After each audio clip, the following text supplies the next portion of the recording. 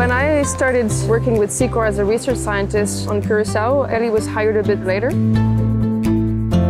Between the restoration technician that she is, she can really help me apply the work on larger scales, and I am more focused on the research part. We really contribute to the both aspects of the work. And now we really form a team. The knowledge that we currently have to be able to predict coral spawning is based on about the last 15 to 20 years of research. The most important part is the sea surface temperature. Then the second thing they base their spawning times on is the lunar cycle, so the moon phase. So most species spawn a certain days after full moon. Most coral species will actually spawn on that same day within like an hour time frame, and it's always pretty accurate. So even if we have very predictable tables to know when we enter the water and go collect spawn, we kind of have the intuition when we get in the water if it's going to happen or not. One of the best examples is the brain coral species, which is spawning during the day. Because it's releasing gametes in daytime, a lot of fish are attracted to the coral colonies that are about to spawn. So we can actually follow them in the water column and go find the next colony that will be spawning.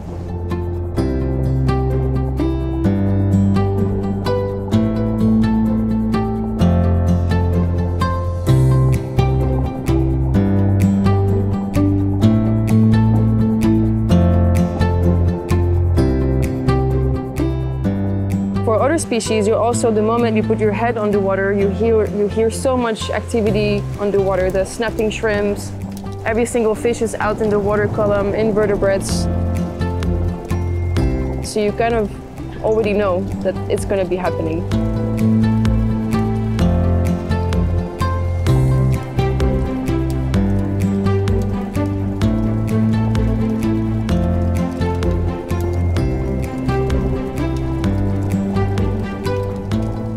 Every time I witness coral spawning, I keep being impressed on how nature can, first of all, coordinate. The timing that all these colonies will reproduce at the same time is phenomenal. It never ceases to amaze every time you're underwater. It never gets old. Very often we're actually diving for a few days already before it actually happens. So the tension is building up, and then once it finally happens, every time you're like, wow, it's really, really great. It's beautiful.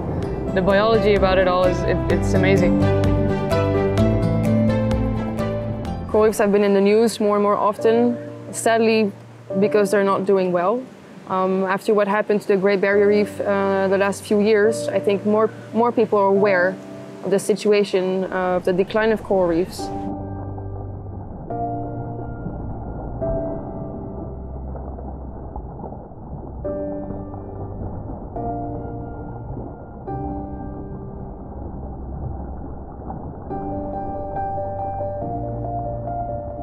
But to me, it doesn't make the work harder. It makes me look better for examples of reefs that are rebounding, that are actually doing better in these circumstances. Coral populations that are able to withstand the current conditions are where we should start looking to find, what is it that they're doing differently? Why are they surviving and all of the other ones aren't?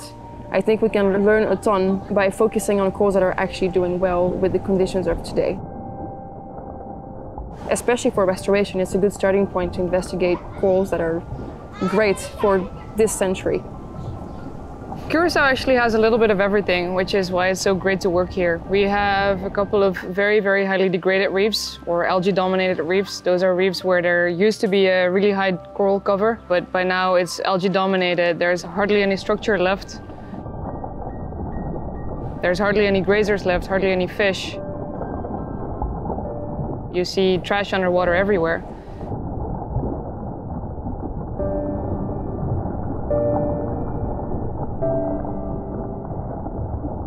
But opposite to that, we also have a couple of reefs here that are actually rated as the most pristine reefs of the Caribbean. It's so cool to see how well those reefs are doing.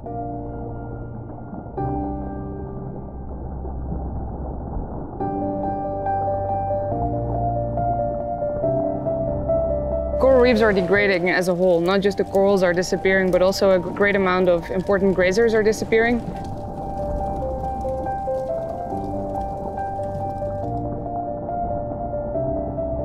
We are losing a great amount of our parrotfish, which are very responsible for grazing away the algae. And in the early 80s, we lost the long-spined urchin, which is the Diadema antillarum.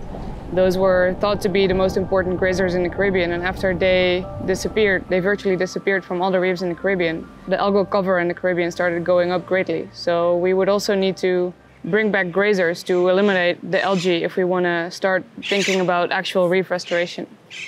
Well, Secore's work really focuses on coral reproduction, and what's really special about this technique is the fact that every time we work with new corals, they're all genetically different. So every time we cross different parents together, we get what we call gene recombinations. Every single coral larvae in our culture harbors different genes or carries different genes.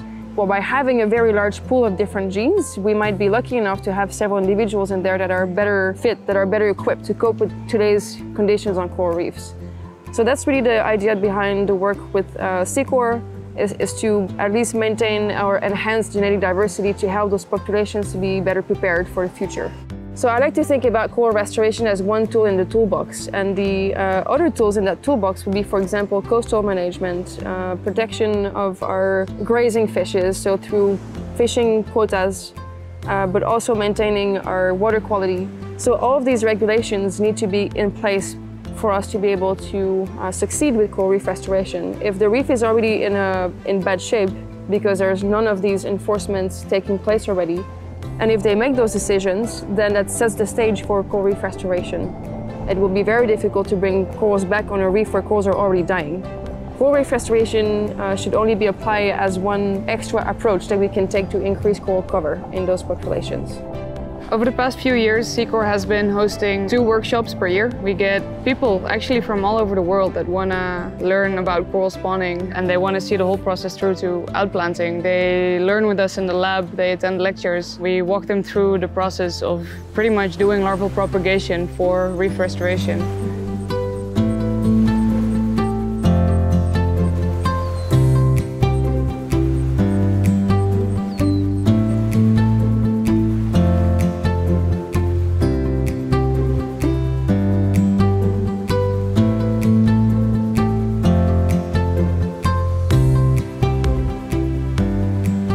It's always a lot of fun. Those people are coming here that are very serious about starting to implement this work at their home stations.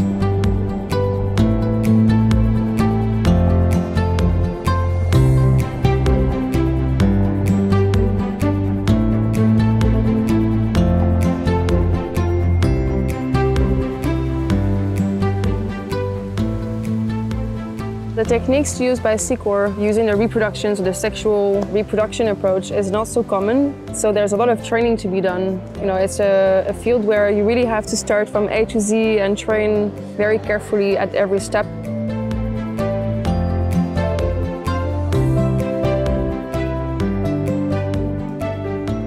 What we think is very important to start training many potential new partners or new collaborators that could start implementing this kind of work throughout the Caribbean. We are still fine-tuning some of the techniques, but the moment everything is optimal or at its best, we will have hopefully an army of people ready to apply the techniques all over the world.